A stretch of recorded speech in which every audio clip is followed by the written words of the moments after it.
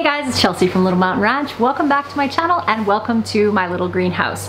This greenhouse, the build of this greenhouse rather, was the first video that I ever did for YouTube just about 4 years ago.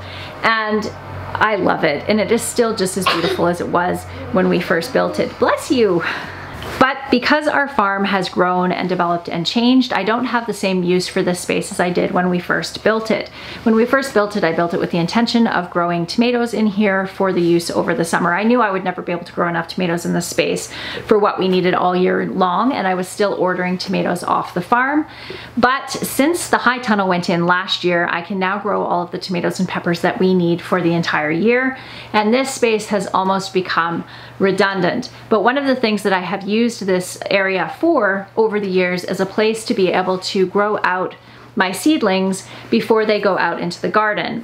Now that I have the high tunnel and the size of my garden has doubled since we first built this, I am starting even more seedlings than I've ever started before. And by the time last year came around, I was having to set up tables all the way around and put those little mini greenhouses over each one of those tables. And that meant extra heaters, because I always put heaters under there to keep the temperature above freezing at night. And it also was just a ton more work because I have to lift that plastic up during the day so that the plants don't get too hot, lift them up every time I want to water, etc., etc. Dan and I came into here yesterday and we were looking at it, trying to figure out a way that we could turn this into a permanent nursery potting up space for me. And we bought a fairly thick plastic, I think it was a 10 mil plastic, it was the thickest one that you could buy, to line the inside of this with, and we'll be taping up the sides and everything and making it as airtight as possible. And then that way we only need to have one heater, a slightly larger heater than we were using in here, to keep that temperature up during our cold nights. What we're going to do is to build nice high tables all the way around that will be permanent. What I have done up until this point is I just bring sawhorses in every spring and use 2x4s and plywood to build temporary tables. So we're going to put in permanent tables where I can put all of my seedlings, and I already have 2 potting up tables that we're going to move in here that have the mesh top for doing all my potting up.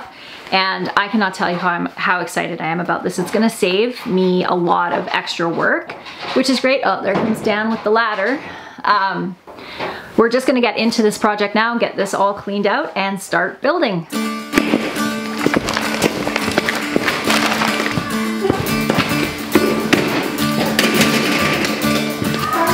You want to climb in? 20? I'm climbing over on the side.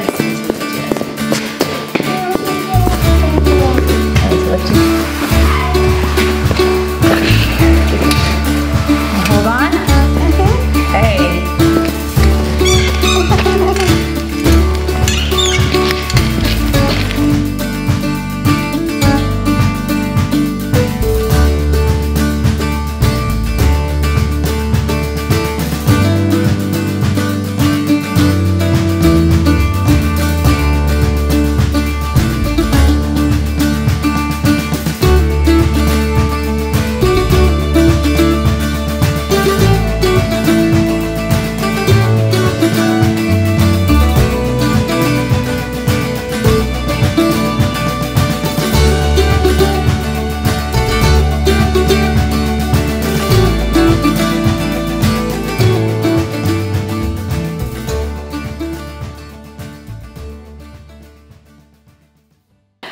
All right, we have this side all done and it's already warmer in here, which is very exciting. We do have the vents, I don't know if you can see that, on either side, plus the door. And we were talking about potentially putting another vent in over on this side if it gets too hot. But I think it's going to be okay, and I have no doubt that once we put a heater in here, we'll be able to keep it above freezing at night. So this is pretty exciting. If this works as well as I feel like it potentially could, I might even start some seeds out here, especially because I'll be starting, I usually start all of my squashes about 4 weeks before they need to go out, and I'll probably start all those in here. What else do I need to start? My brassicas, which are pretty cold hardy, I might start those out here as well. So the plan is though, we're gonna get this all done. We'll put a heater in here tonight, and then I'll just come out at maybe 1 o'clock in the morning or so and just see how the temperature is, because we're supposed to get down to minus, I think, 11 or so degrees Celsius tonight. And if, pardon me, excuse me, if it works, then I think that's what I'll probably do. We are on to day 2 of this project. Dan had a dinner date with his mom last night and had to do some tax stuff in town, so I had to leave a little bit early. But now we do have the whole back is now all plastic, both sides and the peak, and now we just have this end and the door to do. The one kind of sad part of all of this is now I don't get to see out of this building. I don't get to see the beautiful view of the fields and everything, but it is already significantly warmer in here now than it is outside just with having this plastic on. So that is very exciting. Plan now is to finish this, and then we're going to get all the shelves built.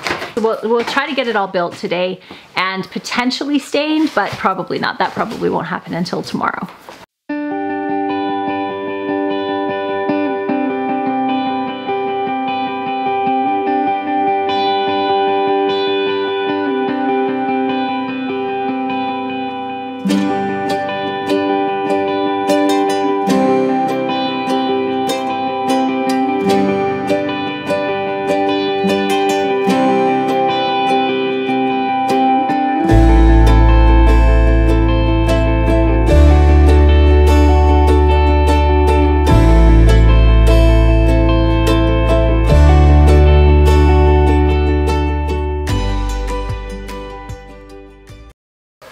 Okay, here is where we are at with this project so far. We have all the plastic on the entire greenhouse, and I have used tuck tape and clear tuck tape and taped all of the seams.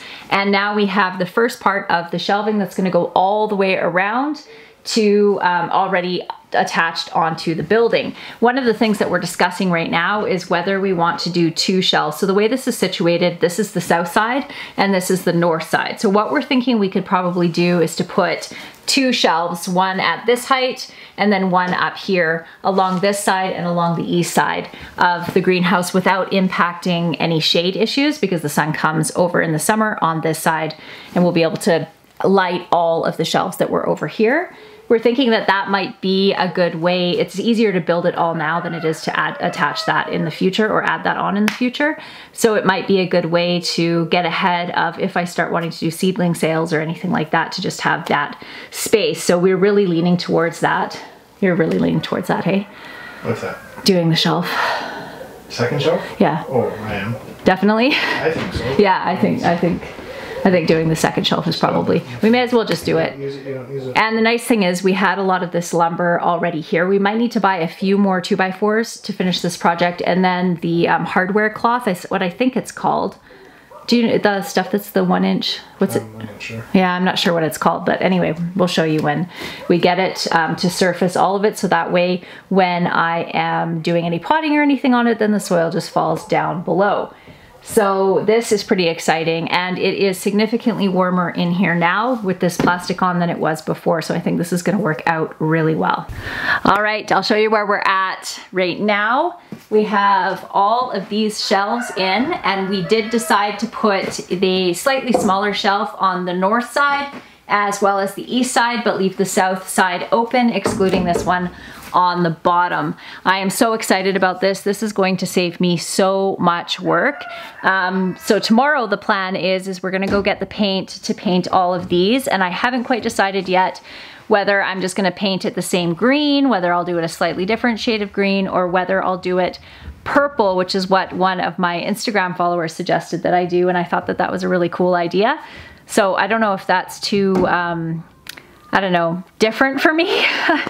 I'm pretty conservative that way, but I'm gonna go check out all the colors tomorrow and see what I decide. I'll bring you along to that once we get this all finished. I will film another video and show you what it looks like when it is all done. I hope you all have a wonderful day, and I'll see you in the next video. Bye.